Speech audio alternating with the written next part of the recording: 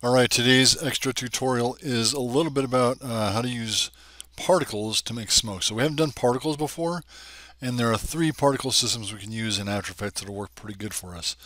So I'm going to start off by going to find a picture, or actually I'll get the picture in a minute, but first I'm going to set up my project. So new project, and it's trying. Maybe I have to click new project here. So here's new project. Now I'm going to do new composition.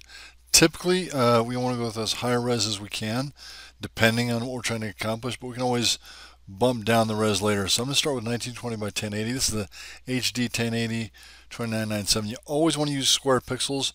When you don't use square pixels, weird things happen. Things get out of ratio and stuff. So that's good. And 2997 on the frame rate is just fine.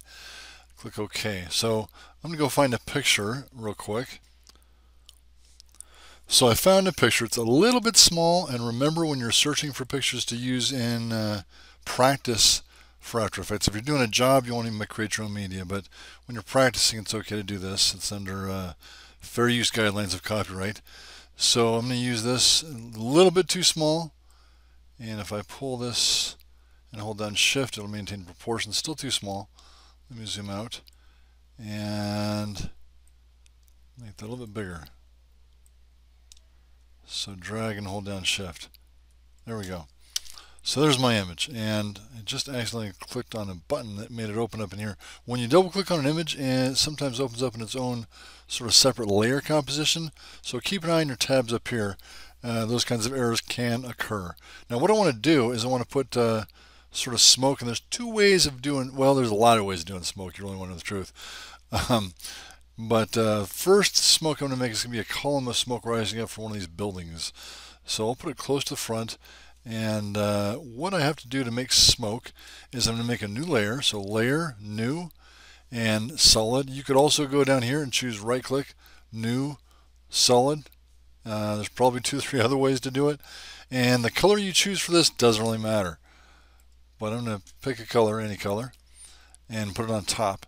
Now when you're building effects, there's an effects and presets menu over here. If you don't see that, you can find it by going to the window menu and choosing effects and presets. You can also make sure that you are in the default workspace, so window, workspace, default, or effects. But the effects and presets panel is awesome because it allows you to search quick and easy. So I might not even be sure the name of the thing I'm looking for. I do happen to know what I'm looking for today, but sometimes I'm not sure. So if I go, particle something, there's these 3 things: particle playground, particle world, particle systems. Now, these other 2 ones are kind of 3D-ish. Particle playground is low demand. It works very flexibly. And what it does, I don't know if you can see this, let's zoom in on that. There's a little particle emission. It's kind of like one of those safe and sane fountains you might get for the 4th of July. Now, what I want to have happening is I want this to be smoking already. So, gosh, I made this 30 seconds long. That's huge. Composition, let's take composition settings and knock this down to 10 seconds. 10 seconds, 0 frames. There, that's much better.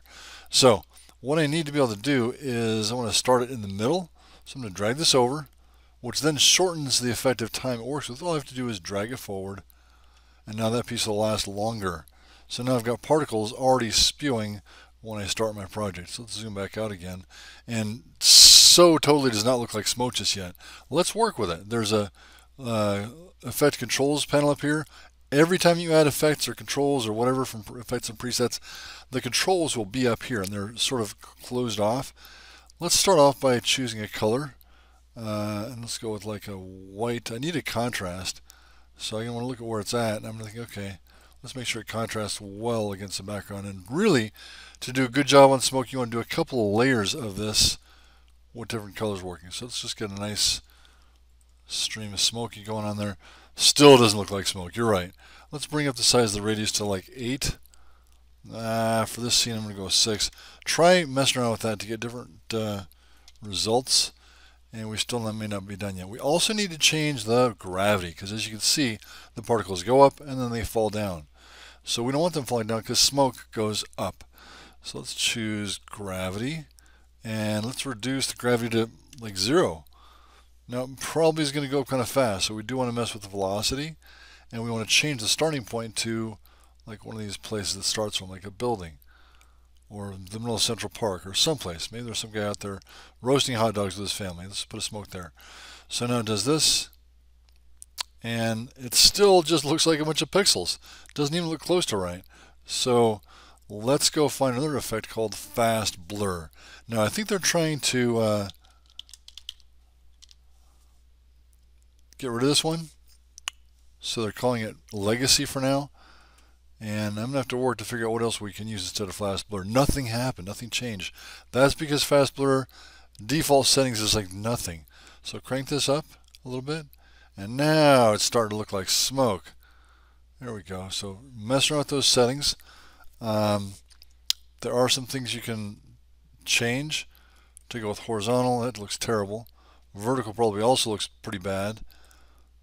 Okay, so there's that. So there's that repeat edge pixels. I'm not sure what that does. Turn it on, turn it off, try stuff out. So now, if I hit tab or space, excuse me, there I can see some smoke popping up right there. So let's just come closer to that so we can see what that looks like. Gosh, let's go here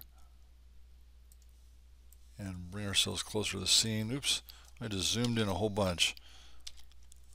Spacebar, there we go. Spacebar, like all our other programs, allows us to do this. Okay, so now it's generating some work, so it's going slow as that green builds up.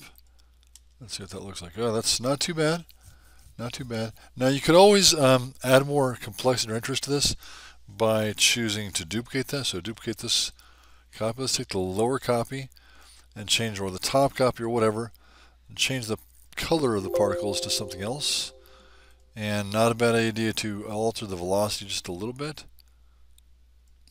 so that it's not just the copy of the one on top of it.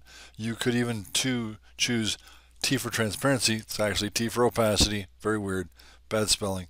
But now you have this that allows you to hit the space bar, and then we have two colors of smoke popping up, and you could layer that up like crazy with different poofs and puffs of different shades of gray to get more complexity to it.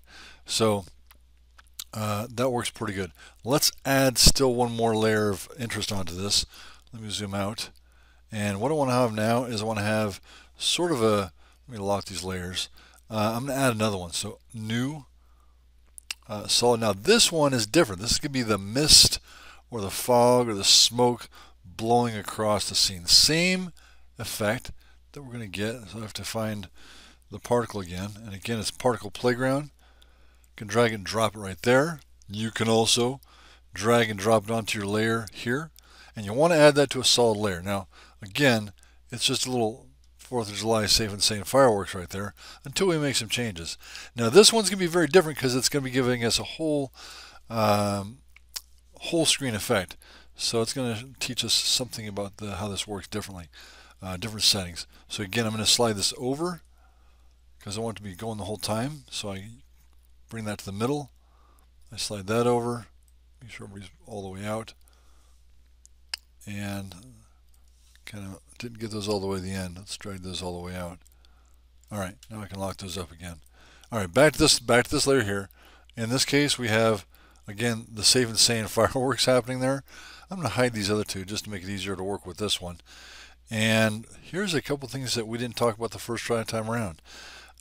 We can change the barrel radius.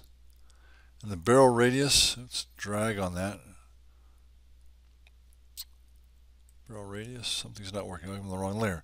Got to be on the right layer. So Canon, barrel radius, we're going to get this nice and wide. And now I can't see it anymore. Let's bring up the size of the particles. Okay, now I can see how wide it is. So I want to get the barrel radius nice and wide because I want to just, it's no longer from a single source. It's sort of a fog drifting across the scene. And the source is right here. So we're going to want to work with the velocity a little bit. Let's just bring that down.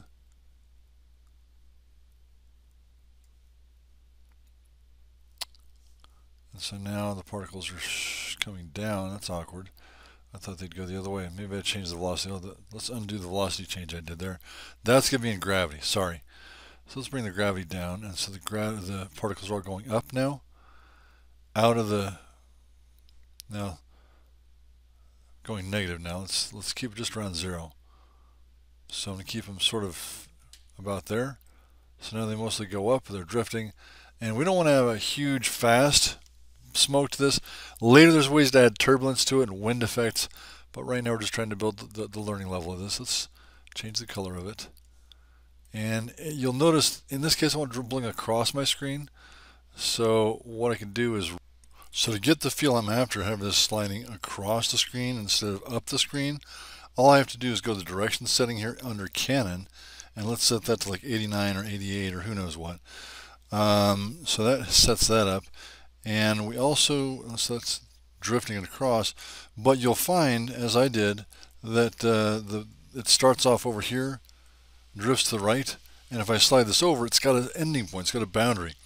So what I did to fix that is maybe not the best solution, but if I size this up using the selection tool, I may want to size those particles down now. So let's bring this particle radius down. We can change the particles per second up so it gets a denser crowd of particles going on. And we still need to add the blur to make it work properly. So let's just go ahead and find the fast blur and drag that onto my effect. And again, you can put it here or here. You can also, I think, just double click it. Maybe. I guess you got to drag it on there. Okay, you can also, by the way, to find that same effect, you go to Effect, and under Blur and Sharpen, you have to have something selected to apply it to. So Effect, Blur and Sharpen, and then there's a Fast Blur. I don't know, the Fast Blur I'm looking for is gone from here. Fast Box Blur, not sure what the difference is. Let's try blurring the radius. And that looks like it kind of did the thing. So now I have that fog sort of drifting across. And again, this can be fog, it can be smoke, it can be a lot of different things. And so it's all about the settings you use. And two things, get in there and mess with the settings and realize that somebody else has already done the thing you're trying to do before. So look for a tutorial online, whether it's smoke or dust or fog or steam from the shower, you know, all kinds of things it could be. Now the one thing that I didn't get on this yet is I wanted to mess with my gravity. My gravity force is 16, so if I put this up or down, it's going to affect which way do my particles go. So I'm going to put this down like at 2, because I don't want to necessarily go up, but I don't want to go down either. Okay, and again, what I do with the first one, if I push Control D and duplicate this one, I'm going to take my top copy, I'm going to reduce my particle radius on this one, and I'm going to change the color, something a little bit darker. So now I've got a more complex bit of fog or smoke or whatever going on across the screen.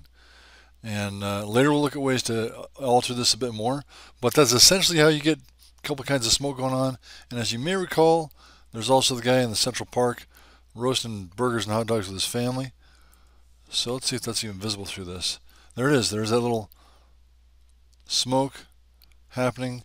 So that's what you're going to do today is put together a little scene using some smoke and some fog to create your scene with. So, and again, you can also infinite number of things you could try, but you can try the transparency, and you can try a variety of different things to build the scene, get more realism, and your goal is to try to find a way to use this in your Macbeth piece. All right, have fun with this, and then we're working on also recording our pieces today. Peace out.